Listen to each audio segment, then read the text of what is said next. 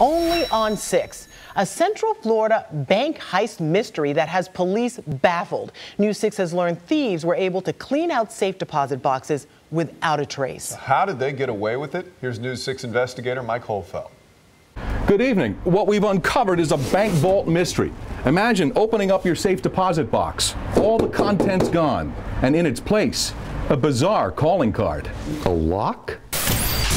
A broken, drilled out lock from other safety deposit boxes. I don't know where it came from, but it was in there. A drilled out Mosler lock, to be exact. The lone clue in a safe deposit box mystery that has bank investigators and Seminole County detectives baffled. I was thinking there must be a mistake. Maybe they just moved my money, and I was just like so shocked. It was her father's money. $43,000 in cash placed in envelopes like these over the last 5 years. Gone without a trace. That lock, a sort of calling card. My lock was not damaged from the front at all. There was no trauma, no scarring, nothing? No scratches, nothing from the front, no. Monica Pilato made the discovery on April 6th here at a Bank of America branch in Seminole County. The bank manager told detectives she last opened the safe deposit box October 20th, 2015. 6 months later, that drilled out lock, screws, and a broken metal plate were all that remained. I know I didn't take it, and I know I didn't put that in there. For the record, she still had the key. But 24 hours later, we had a new lead. About 30 minutes away in the town of DeLand, it happened again. It's too similar, it's too odd, it cannot be a coincidence. Veteran attorney Darren Elkind represents customers of this Bank of America branch. The evidence almost identical. A safe deposit box contents gone. An old lock, this time a Diebold, left behind. What are the most obvious similarities? The locks were picked.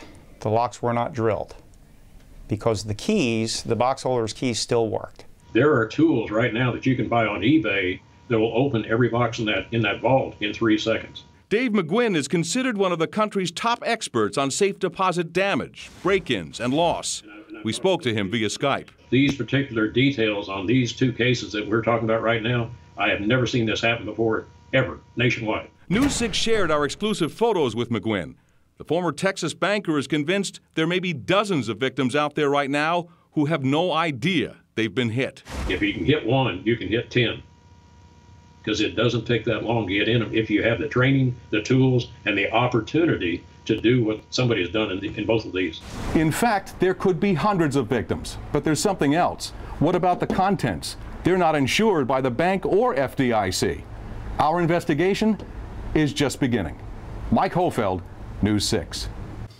Now, a spokesman for Bank of America tells News 6 we are aware of the claims and we are looking into them. Security is one of our primary concerns for our safe deposit box customers, and we take steps to help ensure the security of our customers' contents. As Mike said, safe deposit box, they're not insured. For more information on this investigation, go to clickorlando.com, powered by News 6. Fascinating stuff there.